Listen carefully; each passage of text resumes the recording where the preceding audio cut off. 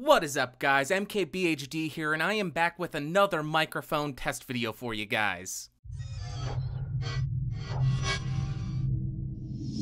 So today I'm testing out this guy, the Audio Technica AT2035, as first requested by our viewer, Swifty Ice Gamer. So really quickly, this is an XLR condenser microphone, which means it does require a full 48 volts of phantom power to work. What that means is this microphone will not work plugging directly into your computer, and it will also not work with an XLR to USB cable. The way I'm connecting this microphone to my computer is using the Scarlett Solo USB audio interface with full 48 volts phantom power on, and my microphone input gain is set at about 50%. Okay, and if you are interested in this microphone, it'll set you back about $150, and as per usual, link in the description. Let's go ahead and talk about what you get in the box. Obviously, you're gonna get the microphone. You get this nice little shock mount. You get a plastic version of the 5/8 to 3/8 inch microphone stand adapter. You get a really nice padded carrying pouch. Then you get some documentation and a 1-year warranty. So just like all the other 20 series microphones, the build quality of this thing is pretty awesome.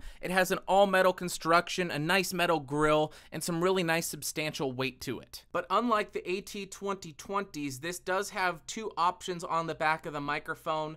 The first one is a 10 decibel pad, which helps when miking loud sound sources like a guitar amp.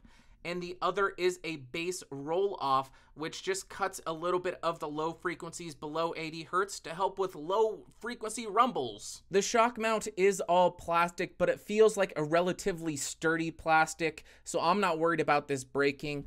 And in order to actually connect it, you just push this right in there. There's no clip or anything like that. It just fits right in there. So here is a quick look at the specification sheet. You can tell that this has a frequency response of 20 hertz to 20 kilohertz, which is pretty much all you could ask for. And it has a cardioid polar pattern. Okay, so now I'm gonna go ahead and spin the microphone around to determine what the actual polar pattern is and how the frequency response changes as we move into different orientations around the microphone's capsule. Okay, now I am banging on the keyboard directly behind the microphone to determine how much of my voice versus how much of the keyboard it picks up.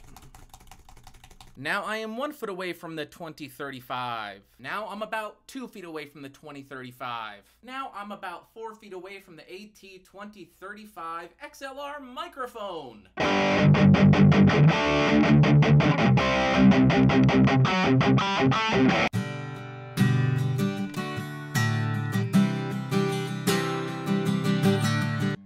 Huge Domains is a bunch of shitheads.